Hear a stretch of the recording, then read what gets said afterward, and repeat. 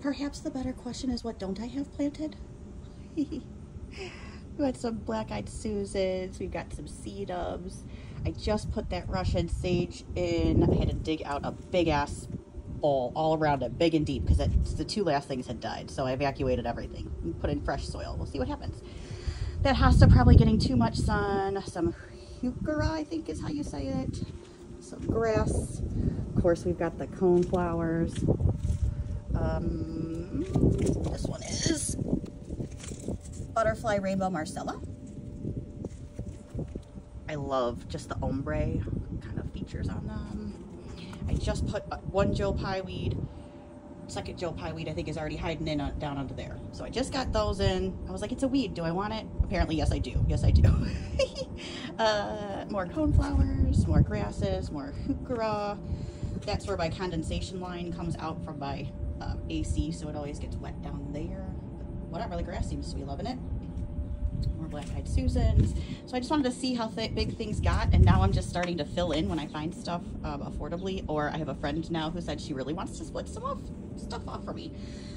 I just like the different pops of color, and this really just gets light in the morning, so that it's just kind of like a nice shady spot in the afternoon.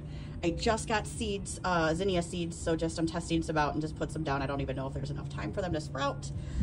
You see the remnants. It was all like this. The whole thing all along here was nothing but just gravel, and then these size pavers that were all just disgusting and whatever. So these were power washed and put here for the hose reel.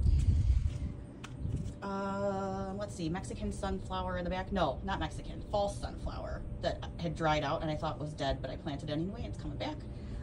Lilies that were beautiful. More heuchera. That is a bleeding heart. I'll definitely be putting more of those in now that I know how petite they are. Coneflowers, hosta. That's a lemon balm.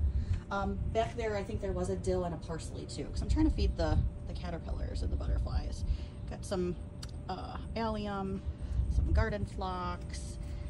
Just put my first milkweed in the ground. A couple little sedums, a couple little flowery crawly things, perennial ice plants. So hopefully when these spread and sprout, they're supposed to be really flowery all summer. This was an how do you even say it? Anemone that I planted last summer. It didn't really come back too well, but I'm planning on getting more of those because they were gorgeous. Let's see, coming around the front, just more natives. More different types of milkweed, grasses. That stunner. I just ripped out a half-dying greeny type woody shrub. Planted that beautiful thing. I'm putting more dirt and mulch on her today. Trying to decide if my coneflowers have that, whatever that disease is, yellow mallows or yellow something, yellows. I can't remember the name.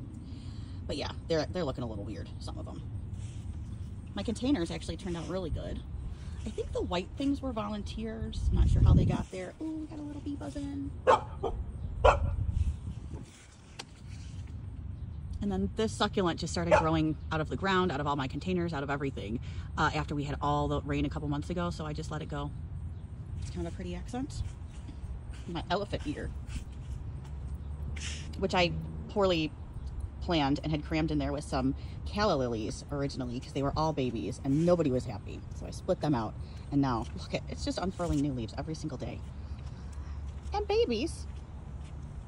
This is my other zinnia experiment here. I'm really not sure why the middle container has nothing except maybe one little guy sprouting up. Lavender still got to go in the ground.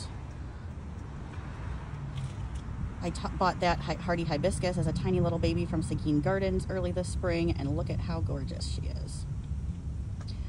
Butterfly bush gonna go in, probably gonna move that rock that got moved out of the backyard. And then I decided it would be shady enough back here for some hostas, because I love hostas, but there's just not enough shade here.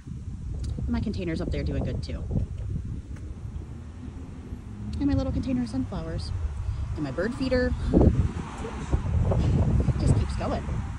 I'm hoping that the hummingbirds come too. I got a hummingbird feeder, I got a bird bath, I got a caterpillar bath, got a rock for the the butterflies to dry their wings. I have watched all the videos, done all the things. If you build it, they will come.